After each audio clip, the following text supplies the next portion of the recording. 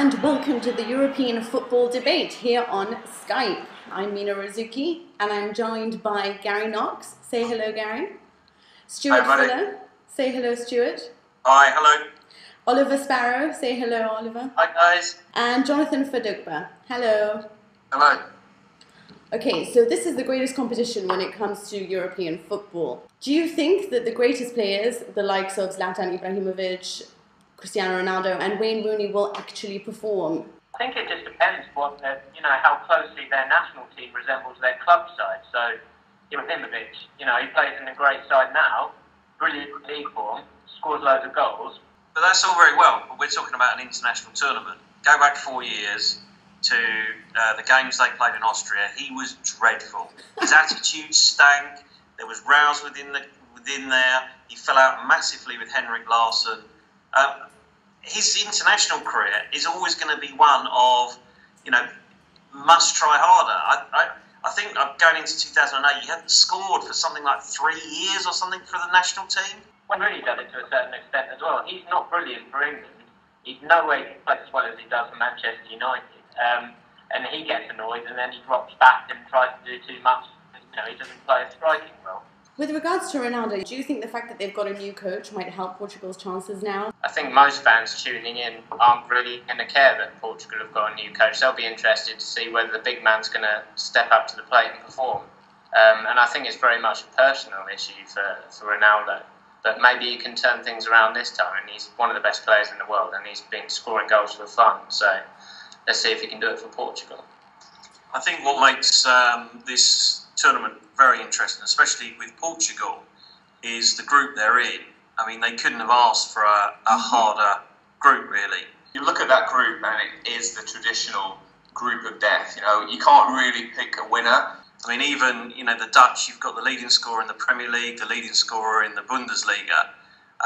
The Germans, who are going to be incredibly well marshalled and got a very young team coming through. And people have written off the Danes, but Christian Eriksen, an incredibly good, young, talented player. And if you're looking for a potential star of the tournament, I'd have a look at him. So if we say that Group B is probably the group of death, would you all agree that Group A is probably the easiest group going in? By some distance, yeah. I think you look at the Danes in Group B, and then they must be looking at Group A and thinking, well, why have we done this one? I think the Greeks, they just don't have that presence going forward. I can see the Russians doing well. I think that home spirit will take the Poles through, and I think the Czechs, again, will just fall by the wayside, as they've done virtually in every tournament since '96. But is there a chance that Poland might not qualify? I think Poland will be fine. They've got Robert Lewandowski from Dortmund, who's been on fire this season, been heavily linked to Manchester United in the summer. I don't think he'll move this year, but I think with firepower like that, and a lot of their players are playing top level in Germany. I know there's a history of their players playing in Germany, but they've got 3 at Dortmund. There's strength down that team, even though they're not sort of star names in sort of the UK household. Okay, so Group C, obviously Spain is everyone's favourite to go through. Do anyone think that Croatia can actually qualify? Yes, I qualifies Italy, yeah. I personally think they'll go out in the first round. I think they did the same in the World Cup. How can you think that? I don't know why, but I have this feeling that Ireland are going to do something in this tournament. So, I think obviously there's going to be a casualty in that group, and if I had to pick one, it would probably be Italy. This is like a team that knows how to perform at the big stage, and you're trying to tell me that Ireland, who had to go into playing the playoff, is actually going to nick a win over this? Are we being serious? No, I don't want to hurt your feelings, but I really can't see how Italy are going to qualify. I mean, they could obviously easily qualify, but I think that in terms of looking for upsets, I think that's a potential upset. I think their midfield's a bit weak. I can see how you say... How is the midfield weak exactly? They have Pirlo, they have De Rossi, and they have Marchisio. De Rossi is a good player, but I've just never seen enough from him that actually marks him out as being, enough to control the game, take Italy to the final. De Rossi's going to play in the centre of defence, am I right in saying? That's if they decide to go for a 3-5-2, which is probably the best formation that they can play. Which is probably the only country that's actually going to play a 3-5-2 formation. It looks like the most countries are opting for a 4-2-3-1. What do you think? 4-4-2 is dead, right? Yeah, ask Roy Hodgson that. Dead everywhere but England. Oh, now we can talk about a team that might not qualify since everyone was so downcast about the team that I'm supporting. What about England? Do they have a chance of qualifying out of their group? Yeah. England have got to bring themselves up that one game, and if they can beat Sweden, then I think we'll go through in second place. The issue then is we almost certainly face Spain. Oh, because you're guaranteed that Spain is going to come out first in that group. Absolutely, yes. Okay. I think it's one of the best and most enjoyable times to be actually an England fan going into a major championships. We don't have any expectation. The squad's decimated. Rio Ferdinand's not been picked for whatever reason that the FA are spinning a yarn on. But you just never know. I think they'll get out of the group. Nobody will mind if they go out to Spain. So there's absolutely no pressure on them. They might actually come first in that group. As much as France is probably strong, I'm still worried about the fact that that centre-back partnership of Adel Rami and Philippe Mexes is abysmal in my opinion. What do you think are their chances? Okay, go back to what you just said there, Mina. I mean, you talked about the centre-backs. France's first game is against England. And those centre-backs have got to worry about Andy Carroll, perhaps? Welbeck. Okay, Andy Carroll and Welbeck? No, maybe one of them. But are you basically not saying that they're good enough? They're hardly Premier League quality. What about you, Oliver? What do you think? I've got a horrible feeling that Steven Gerrard's going to be the one that tanks. He's been promoted to captain. He really hasn't impressed in the 2 warm-up games. He just doesn't fit into the England team. And to be honest, I'm not sure he fits into the Liverpool team much anymore either. You cannot tell him positionally where to play because he doesn't understand. And so Liverpool built this team around him.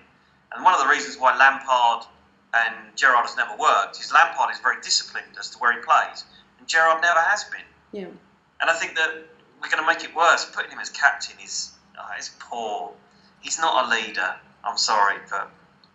Okay, let's lift the spirits a bit. Which 2 teams do you think will get to the final?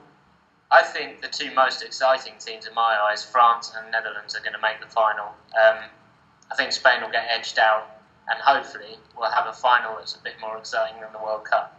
What about you, Gary? Well, I double-checked to make sure I'm not talking nonsense, but if they both top the group, I can only see Spain against Germany in the final. To me, by far the best 2 teams in the tournament. Holland just a step down, and no one else is really anywhere near what they could or have been in the past. Okay, Stuart, you're nodding there. I'd love to see a France-Germany final. I think that would be a really, really good game. I wouldn't be adverse to seeing the Dutch in there, so one of those 3, or 2 of those 3 would be a really good final. And Jonathan? I think certainly Germany have the strength in depth to go all the way and potentially win the tournament. I think even the players who are not guaranteed to start, like the likes of Royce, Mario Götze, they just have talent in abundance. So I think they'll get to the final. Who will join them? For some reason, I think maybe watching Chelsea this season, get their way to the Champions League final and win, gives me some sort of feeling that there could be an upset in this tournament. And I'm not really too sure in terms of who can meet who all the way, but I think France could be one to watch out for. And for some reason, I also think that Russia could if they win their group, if they manage to avoid Germany in the next round, if they qualify, then I think Russia could pull us a surprise or 2. Yeah, my dark horse, and I backed it up with a 5 this morning, has been Poland. I just think, obviously, co-hosts, they've got quite a strong squad in there. They're an easy group, and with a bit of luck and a bit of a run on them, you just never know where they could go. Okay. Thank you so much for joining us on the Skype European football debate. We're going to say bye to each one of you. So can we get Jonathan, please? Jonathan Fadugba from Just Football. Can we also say goodbye to Oliver Sparrow? Bye. Oliver from A Football Report. Can we get Stuart Fuller there from the Ballers Round? Thank you. See you later. And of course, Gary Knox from Football 365. See you later. Thank you. This is me. Over and out. See you.